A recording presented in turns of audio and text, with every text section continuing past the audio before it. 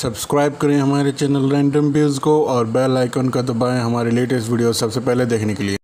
Hello दोस्तों, स्वागत है आपका मेरे चैनल रैंडम व्यूज़ पे। और आज का वीडियो इस बारे में है कि अगर आप कंटेंट क्रिएटर हैं तो अभी तक आपको एक मेल मिल चुका होगा यूट्यूब के द्वारा कि आपका इम्पोर्टेंट नोटिस है कोपा के द्वारा। कोपा जो है children online protection privacy protection agency है, जो आपको लॉ लागू किया गया है एफटीसी और यूट्यूब के बीच में जो डील हुआ उसके बाद यूट्यूब को $170 मिलियन देने पड़े एफटीसी को। तो एफटीसी आपका फेडरल ट्रेड कंपनी है जो कि एड्स को मोनेटाइज करता है यूट्यूब के ऊपर।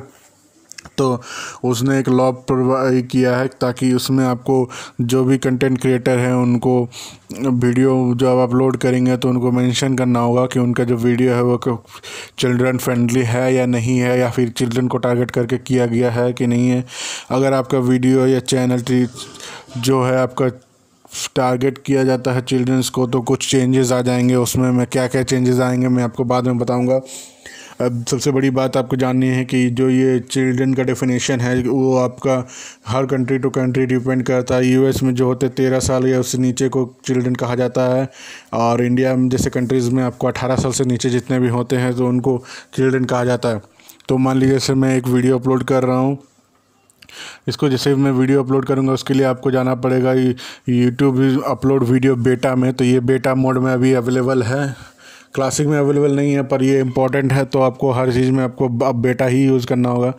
तो जैसे कि देख सकते हैं कि audience is this video for kids, made for kids, या किड्स को टारगेट करके किया गया है तो आपको यस नो करना है। अगर आपका वीडियो नो में जाएगा तो आप को हो जाएगा क्या कि आपका वीडियो जो 13 साल के नीचे जो इतने भी व्यूअर्स हैं उनको नहीं दिखाया जाएगा।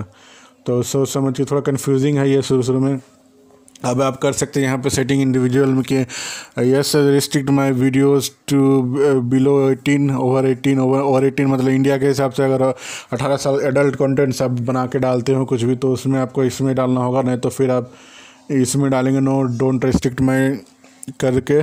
उसके बाद नेक्स्ट में जाएंगे। ये तो आप हर एक इंडिविजुअल वीडियोस के लिए कर सकते हैं। मैंने ये वीडियो अपलोड कर दिया इसलिए कैंसिल कर देता हूँ। उसके बाद आप देखेंगे कि यहाँ पे जैसे कि बोल रहा है कि चैनल को भी सेटअप कर सकते हैं। अगर आपका चैनल में हमेशा आप कंटेंट बनाते हैं चिल्ड्रंस को लेके तो आप उसको सेटिंग करेंगे। अगर आपका कंटेंट चैनल का चिल्ड्रंस के लिए आता है तो आपको प्रॉब्लम्स हो सकते हैं, जैसे कि आपने मोनेटाइज बंद हो सकता है, आपका जो कमेंट है वो बंद हो सकता है।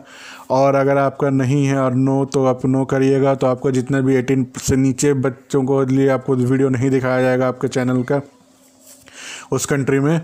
तो सबसे बड़ी बात इसमें यह है कि अगर आपने कंटेंट बनाते हैं किड्स के लिए लेकिन आपने जानबूझ के 18 का करके रखा no this is not made for kids, या फिर आपका किड्स के लिए है लेकिन आपने एडल्ट कंटेंट डालते हैं तो आपको फिर फेडरल लॉ का ये कॉन्सिक्वेंस झेलना पड़ेगा। इसीलिए आप जो भी करेंगे वीडियो उसमें देख लेंगे अच्छा से कि इसमें किड्स को टारगेट करके कोई वीडियो तो है नहीं। तो दोस्तों देखते हैं कि अब आगे क्या लाता है ये। तो 10 दिसंबर के बाद पता चलेगा कि ये लॉ कितना रहेगा या फिर हट जाएगा, तो देखते हैं। ये तो यूएस और यूट्यूब के बीच है, क्योंकि यूट्यूब ने देना पड़ा था $175 मिलियन एफटीसी को। उम्मीद करता हूँ मेरा वीडियो अच्छा लगा। वीडियो देखने के लिए धन्यवाद। आपका दिन शुभ। धन्यवाद।